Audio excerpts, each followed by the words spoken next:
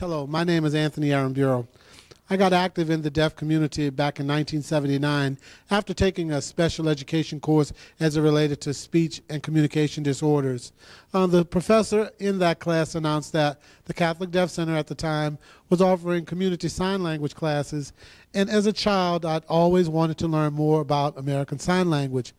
When I was young, my sister and I looked in the encyclopedia, we saw the manual alphabet, and we both learned the manual alphabet and were able to communicate via fingerspelling quite a bit, but didn't have a vocabulary of sign language. So I took the sign course, met my first deaf individual.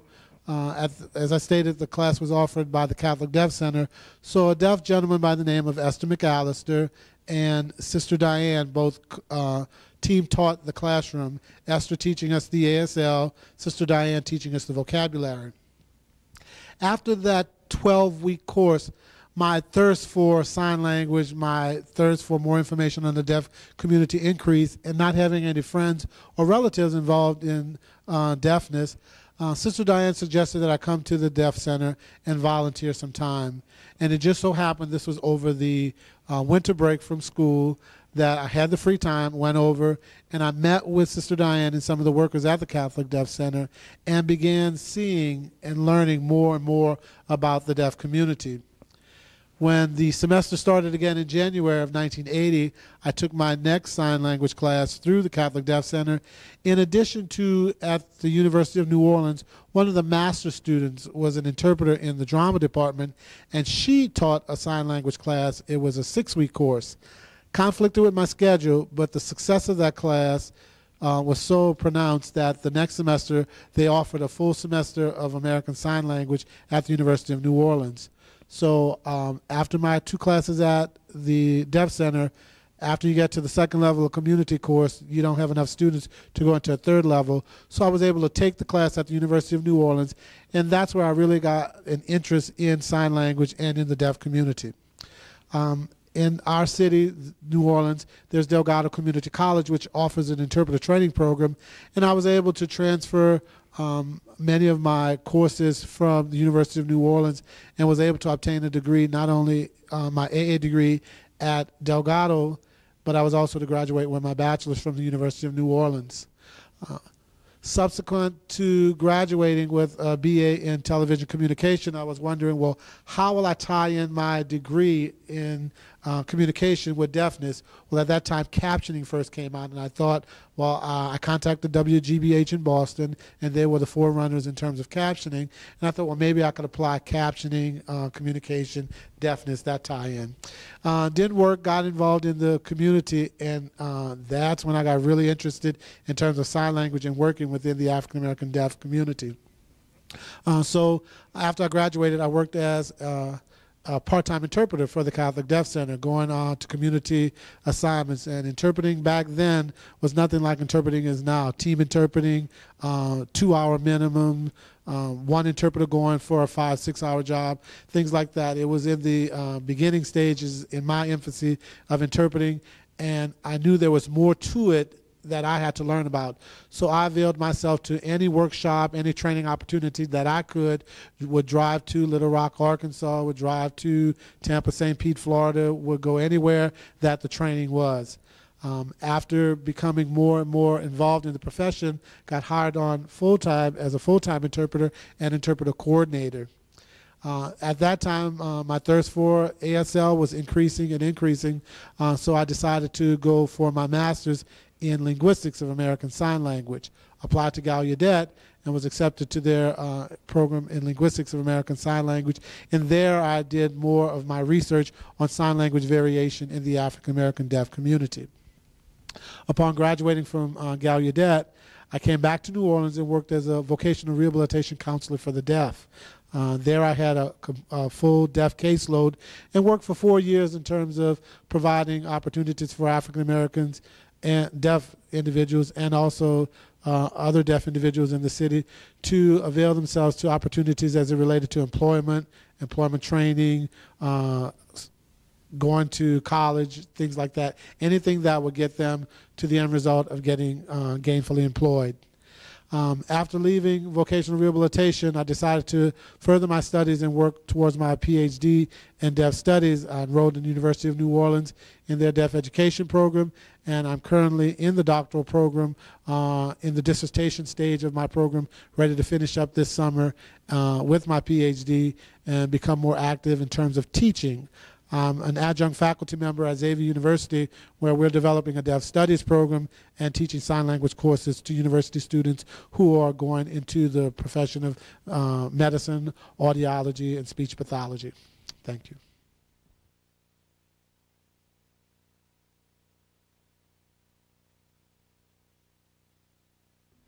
Hello, my name is Anthony Aramburo. I'm president of the National Alliance of Black Interpreters. Let me give you a little bit of history about the organization. Back in 1980, in the New York City area, Washington, D.C. area, there was a large concentration of African-American interpreters who found that there was a need, a void, that was not being met as interpreters for interpreter training students in terms of getting into the profession of interpreting, namely areas regarding certification, contacting regarding jobs, and also involvement on a regional or national level. Pamela Dinkins, who is in New York City and felt the need for an organization that catered specifically to African Americans in the profession, came up with the name NAOBI, the National Alliance of Black Interpreters. Oftentimes at conferences, African-American professionals working in the field of deafness got together, and they talked about the need for the establishment of an organization such as NAOBI. Granted, there is the Registry of Interpreters for the Deaf, but many felt that their needs were not being satisfied. A recruitment, an outreach to the African-American community wasn't as prevalent as they felt not coming from the national organization.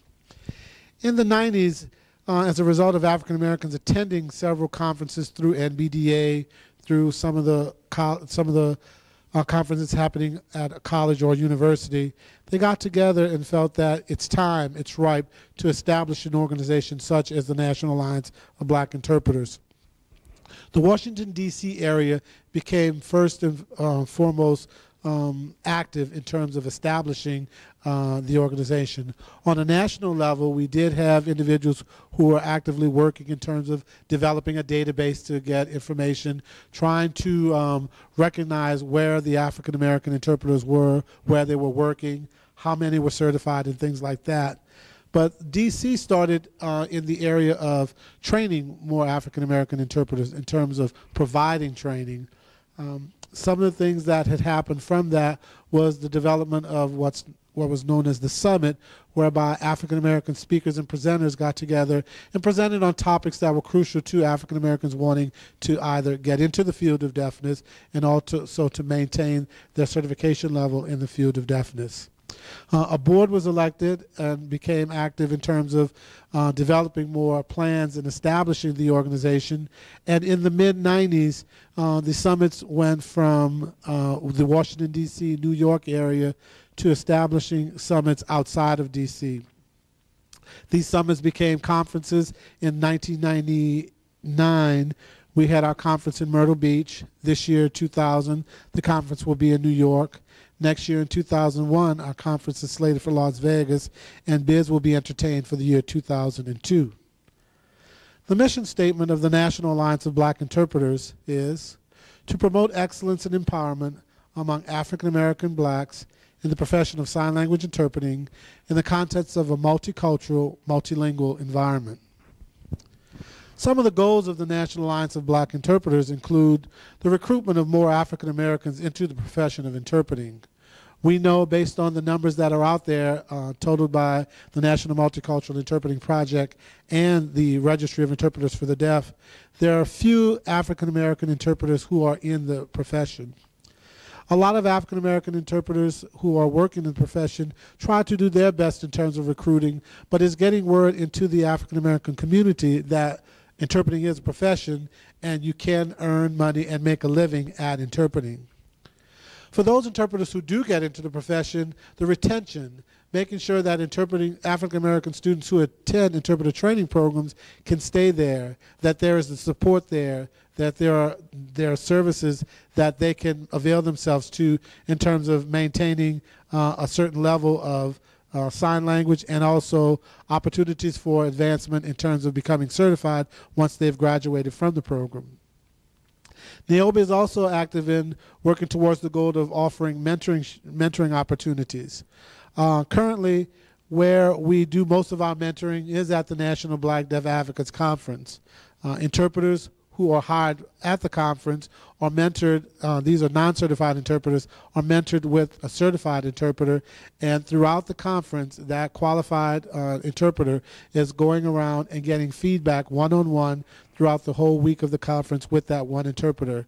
The mentoring groups sit out at various times throughout the week, and they meet with the interpreters to work on specific goals. It's not that we go and work throughout the whole conference on every and anything that will take for them to get this certification, but these pre-certified interpreters are working on specific areas which they feel that they are lacking in terms of obtaining that certification.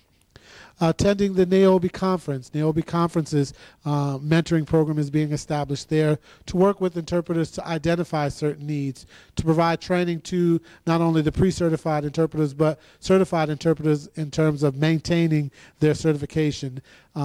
Opportunities whereby they are looking for topics that they feel they need to be trained on or get more information on as the profession is changing and growing. And also the development of distance mentoring, whereby interpreters in rural areas, interpreters in areas where they're the only African American in that particular area, can send a videotape somewhere to a nationally certified interpreter and get feedback, have someone to talk to, someone to network and mentor with in terms of developing or increasing their skills. Another goal is to increase the number of certified interpreters in the profession. Currently, through the NBDA conference, NAOBI and NBDA works in concert in terms of setting up testing through the National Association for the Deaf to increase the number of pre-certified interpreters in the field to get them certified. Through the last 2 to 3 conferences at NBDA, we've been successful in increasing tremendously the number of African American interpreters who have a certification, namely a national certification. Another goal is the development of a directory of African American interpreters through the use of the Blue Book, which has been commonly called. African American individuals are listed, whereby you can look to get information as it relates to an interpreter in a particular area, in addition to a task by the National Multicultural Interpreting Project to develop a directory of not only African American interpreters, but other culturally diverse interpreters. Another goal NAOBI is working towards is documenting the history of African American interpreters in the profession. We notice that when we read the literature, watch the videotapes, there's a presence, a non-presence of African Americans in both the books and on the videos. Trying to document who are our first interpreters, where the interpreters in this from this particular cultural group come from, and seeing if we can get the names, the stories, the information as it pertains to our particular group. Another thing that the National Alliance of Black Interpreters does is to work in collaboration with the National Black Deaf Advocates. We reciprocate at both conferences, providing a pool of speakers and interpreting services. NBDA hires the largest number of African American interpreters at any one given event. Working with RID to help them recognize the need to meet the needs for more culturally diverse interpreters in the profession, and also to work in terms of tracking certification of African Americans in the profession. Working with the Conference of Interpreter Trainers to see that the needs of African American interpreter training students are met. A lot of times when students go into the program, they're the only individual in that program, and they need certain assistance in terms of developing a role model, in terms of a mentor or developing other things that will assist them in maintaining their status in the program. And also working with the National Multicultural Interpreting Project, working in collaboration with NMIP in terms of developing the African American curriculum that will be infused in FITP programs. Going towards our future, NAOBI started out as a large group of interpreters in one particular area, namely the Washington, D.C. area, New York City, Chicago area. We found that more and more as the information has gotten out through interacting with other organizations, through articles in certain magazines such as Emerge and Black Enterprises, individuals are becoming more cognizant that interpreting as a profession, and then they're looking for a support group to turn to, namely NAOBI is that particular group. Last year, our membership voted to establish chapters in order to meet the needs of the growing number of individuals interested in the interpreting profession. Namely, our chapters include the first chapter, Washington, D.C., our second chapter, Mobile, Alabama, our third chapter, New York City, and the fourth chapter, Chicago, Illinois, and our fifth chapter, New Orleans, Louisiana. These chapters are active in their local regions, providing interpreter training opportunities, workshops, mentoring opportunities for African American interpreters who are already in the profession, in addition to completing some of our goals in terms of recruiting more African Americans into the profession and also assisting in retaining those African American interpreter training students in some of the programs. NAOBI is instrumental in getting word out regarding our training opportunities and information on the organization through the World Wide Web. Our worldwide website, www.naobi.org, lists our mission statement, our current board of directors. It lists information as it relates to training opportunities such as the NAOBI conferences and other training opportunities happening throughout the United States. Encouraging African American and Black interpreters in our profession to publish. We talk about the lack of information on African Americans out there in the field of interpreting. However, we're instrumental in encouraging our African American interpreters to get out there and start writing about what we're seeing, what we're doing, and how it's affecting us as individuals, and also how it affects the profession. Also, the development of videotapes in terms of seeing African Americans on sign language videotapes, seeing African American deaf individuals, and documenting their variation as it relates to the signing community and the deaf community. In closing, what we'd like to do is recognize the need for organizations such as NAOBI and how it fosters the growth and the professional development of African Americans in our profession of interpreting. Thank you very much.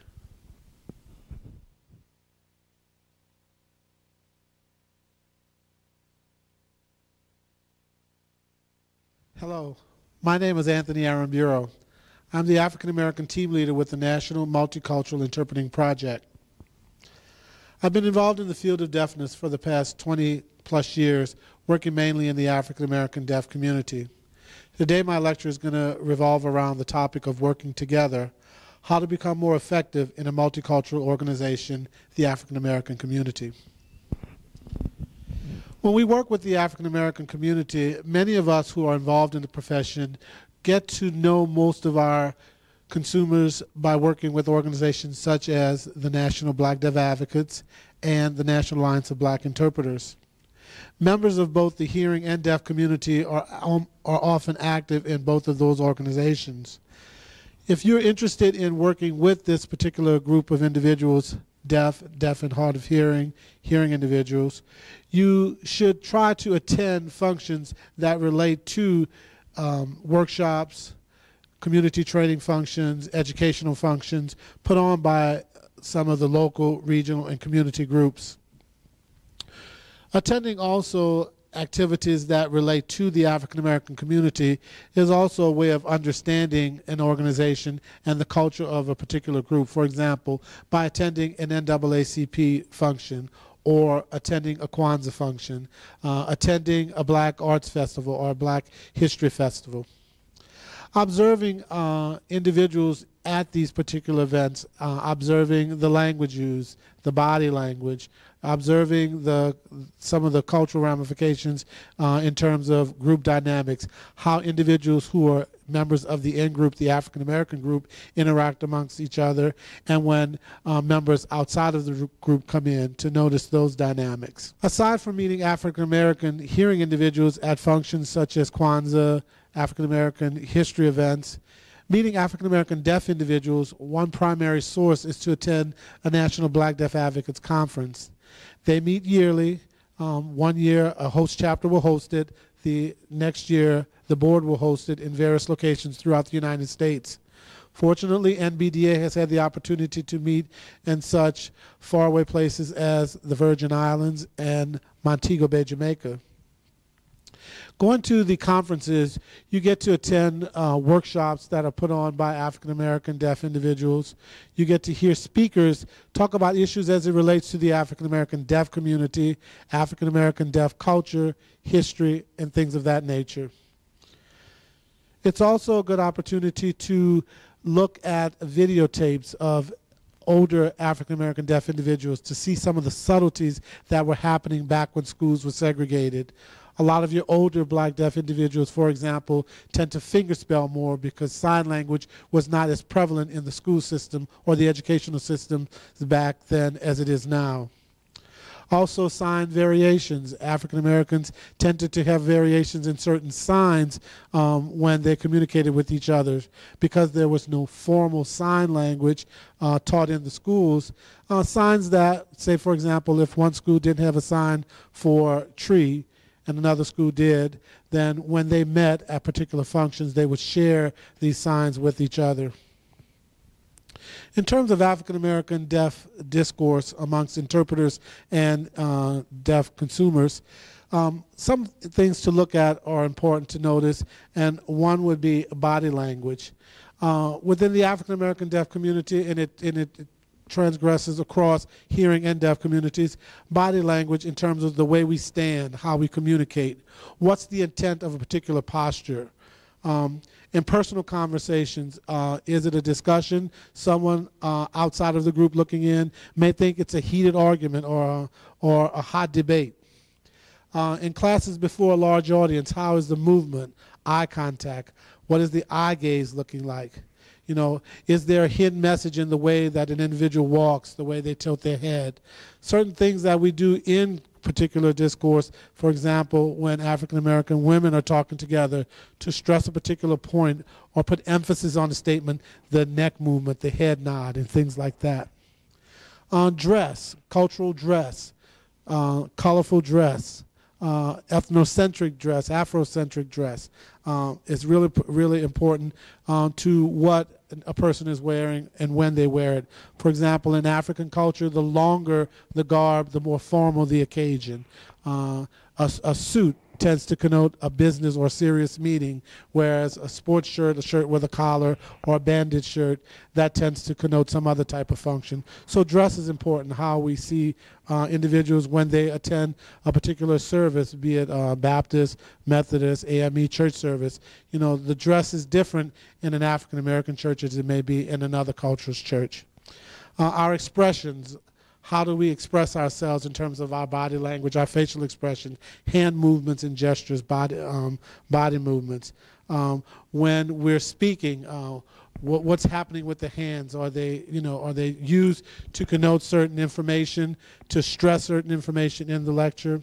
How the body swaying from left to right, as the person moving, interacting with the audience. A lot of expressions, body language, and movements are important. And then the dialect with whom we're speaking. How are we going to speak when we address an audience of non-black individuals opposed to addressing an audience of black individuals? What's going to be certain differences in the word selection? When we talk on a personal level, when we talk on a social level, the demeanor, the words, the vocabulary, all of that is different. So there are a lot of things that we look and take into consideration when we look to work more effectively with multicultural organizations. It's a lot involved in terms of observing, looking to see what exactly is happening, to sit back and take notice of certain dynamics that are happening in group and out group. When we go into a group, don't necessarily think that we can automatically fit in. You know, be invited in. Take time to look, learn, listen, and observe exactly what it is that we're looking to get. And with those tips, we should be able to more effectively communicate and interact on a more appropriate basis with that particular community group. Thank you very much.